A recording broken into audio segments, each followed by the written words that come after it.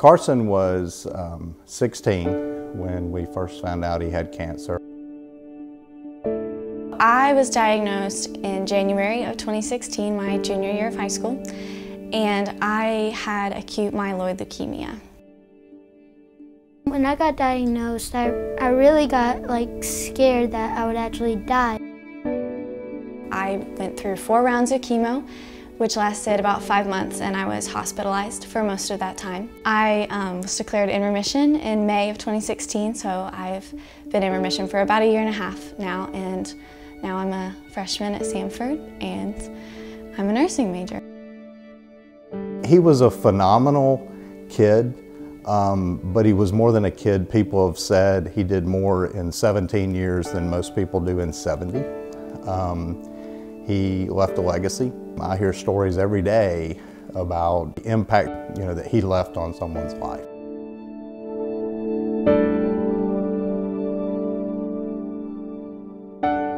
Hope is hard to find when you're going through chemo. The amazing thing is the majority of these kids are going to live incredible, healthy lives.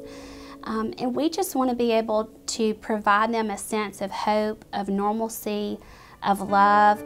We also want to be able to give them some foundation for their life after cancer so that cancer does not define them, that they can go on to live normal lives with families and to be able to give back and mentor maybe a camper or maybe a patient who's had the same cancer that they've had or the same amputation they've had, and so that they can go and be the one and say, I survived this and I made it through. Having hope means having a future, having a plan, and Smile a Mile really gives that to patients. They gave it to me.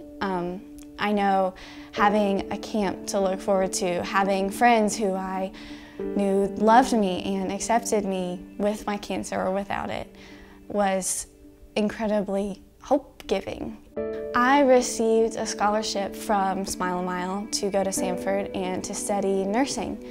And I decided to become a nurse after I was diagnosed and spent all the time in the hospital because I want to be able to give back in the same way that so many nurses poured into me.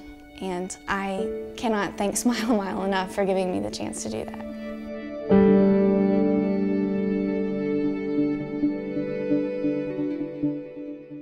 I first got scared, but then when I got to meet my counselor and I got to see some new friends that would know what I'm talking about, what I'm going through, and about chemo.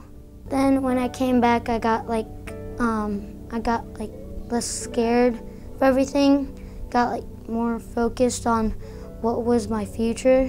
We've been told by the medical staff at Children's that we are part of the medical care team, that when children who believe that they can be healed and that they are going to have a successful treatment, that when they believe that, they do better.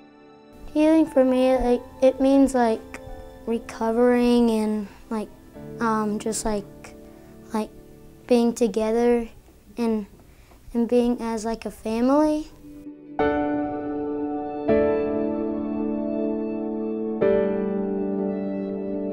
We may meet the sibling after the patient has passed away, and so for us it's so important to walk with them and be that constant, and for them to always understand that we're going to be there with them and for them, no matter where their journey takes them. Kelly kept telling me, Jim, we're just going to love on her. We're just going to let her know that it's okay, and that it's okay to be a kid. It's also okay to cry.